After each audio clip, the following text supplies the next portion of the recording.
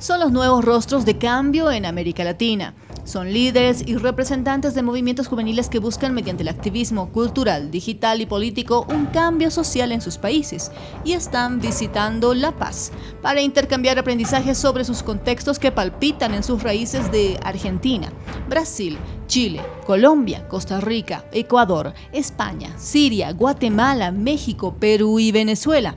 Anoticiando tuvo contacto con dos jóvenes mexicanos que, paralelamente, desde lo urbano y lo rural, impulsan movimientos que interpelan e interrogan sistemas que no responden a las demandas ciudadanas. Empezamos con Diego Bautista Páez, de Yo Soy 132. Yo Soy 132 se volvió una bandera de protesta que, bueno, hasta ahora continúa, y creemos que nuestra tarea como miembros de este movimiento es pues seguir encauzando este sentimiento de hartazgo que hay en la sociedad mexicana para construir un mejor país.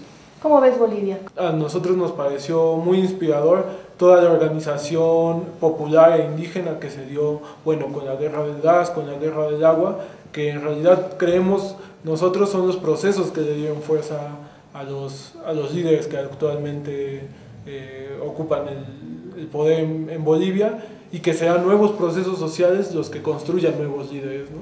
Y es que América Latina está en un proceso de construcción de nuevos paradigmas sociales, es cierto, pero más cierto aún es que de ser expectantes en países como México, que tiene algunos denominadores comunes con Bolivia, dan muestras de ser parte de. Y en eso tienen mayor experiencia los de comunidades de Chiapas, estado donde se asienta el Ejército Zapatista de Liberación Nacional. Nos habla de eso Magdalia Pérez y nos cuenta que la salud y la educación continúan siendo la preocupación latente.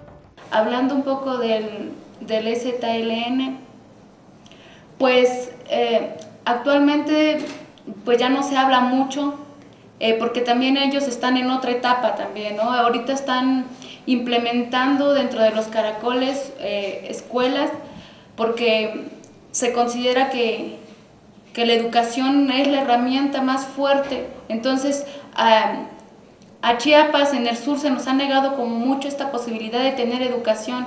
Ellos lideran a estas revoluciones de multitudes conectadas que están moldeando, según los organizadores, una nueva forma de pensar y hacer democracia. Miroslava Fernández, Sergio Saavedra, Anoticiando.